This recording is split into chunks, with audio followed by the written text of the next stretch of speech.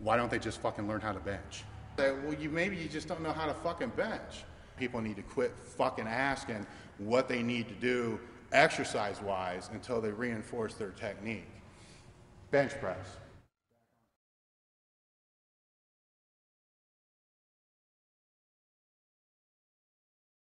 Our competition bench press is band pegs on the bottom. We also have, I call it a head cage, but it's like a roll cage. So if somebody misses the weight, and especially with benchers and power lifters today, if they miss a weight, you're talking somebody, we have bench presses in the 1,000-pound range, 900-pound range. Most of the guys you saw out today bench 800 pounds.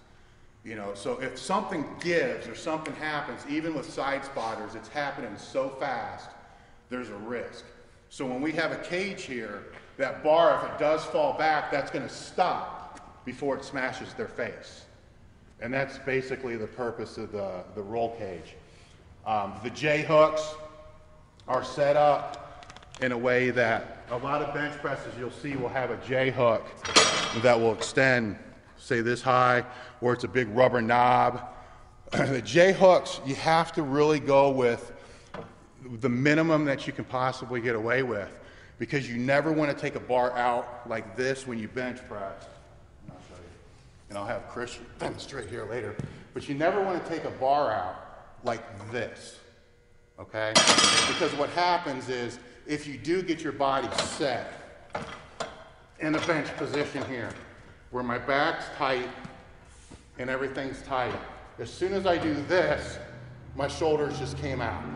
Everything just flared up. So, you gotta have a J peg or a cup that allows you to pull the bar out. That way your lats stay tight. Even with the lift off, you have to pull it out. There's a huge difference between that and this.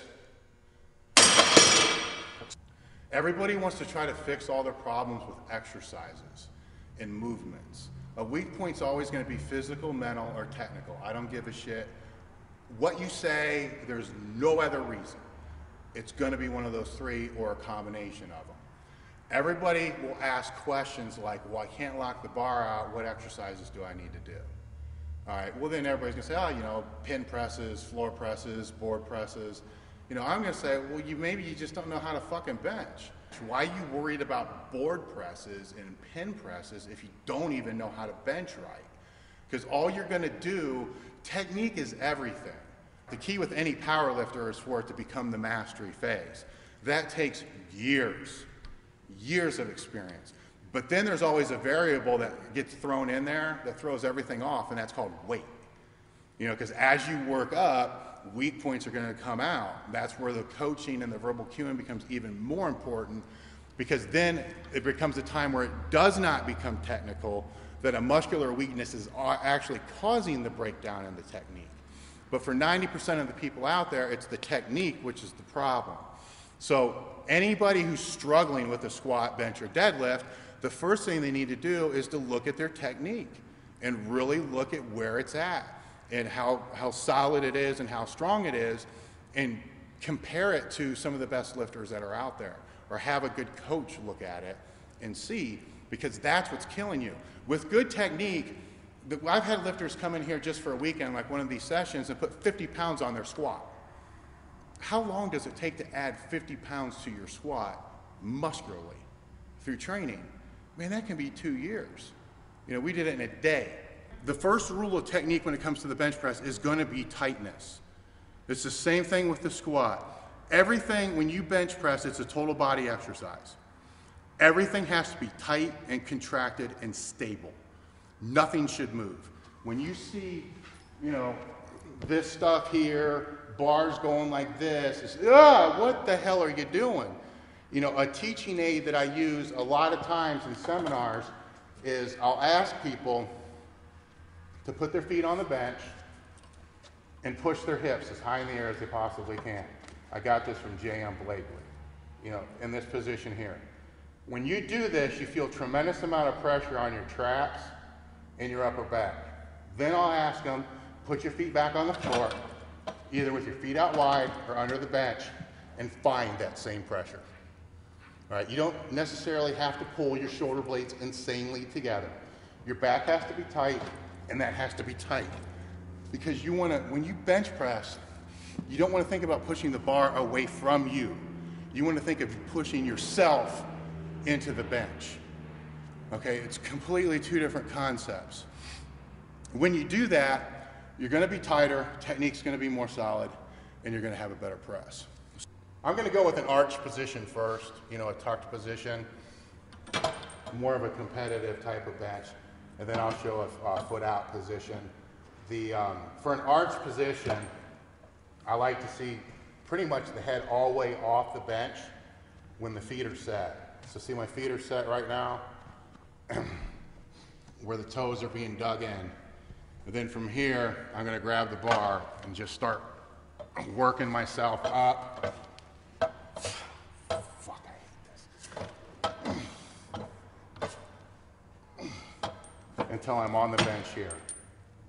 Then, when in this position, I'm going to try to drive my heels into the floor, which you can't do. But the focus has to be there because that puts the weight on your traps. Pull the bar out. Start from an extended position. Break at the elbows. Tuck, tuck, tuck, tuck, tuck.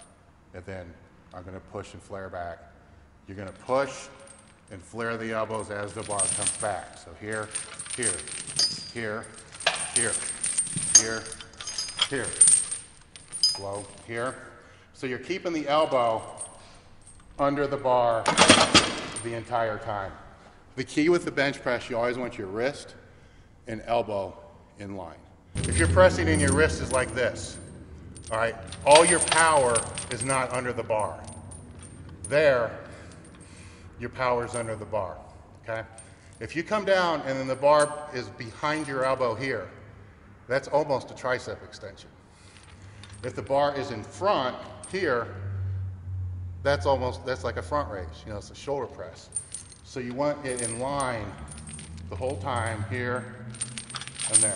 That's pushing back toward the rack. If I'm gonna bench the way most people do, that you're gonna see in a gym, the traps are not gonna be tight at all. You know, they just basically sit down, you know, they dance their feet around. The bar is going to be here. You know, sometimes they do this shit, you know, like the pre-press. They're going to bring it down. See how low my elbows are on the bench compared to the bench? The lower those elbows are in relationship to the bench, the greater the shoulder strain. So they're going to go from here to here. Now, if you can kind of remember the distance that traveled and compare that, I'll keep my feet out.